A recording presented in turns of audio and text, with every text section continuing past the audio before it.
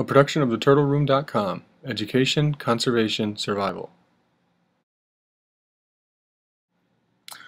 Okay, good morning everyone. Just wanted to give everyone an update that we found a hatched egg this morning, a Kinosternon baurii, three-striped mud turtle which hatched this morning. For me, this is the first hatchling since 2009, which is sad to admit, but I have a lot of projects that are growing up and I haven't hatched anything since 2009 spotted turtle, so it's pretty exciting to have this.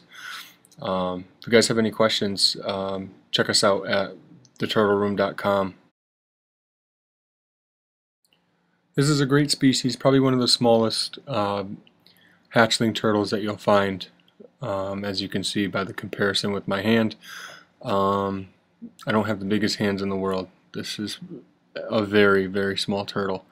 They grow to probably around 4 inches, maybe sometimes a little bigger in older specimens, but hope you enjoyed it. Thanks for watching.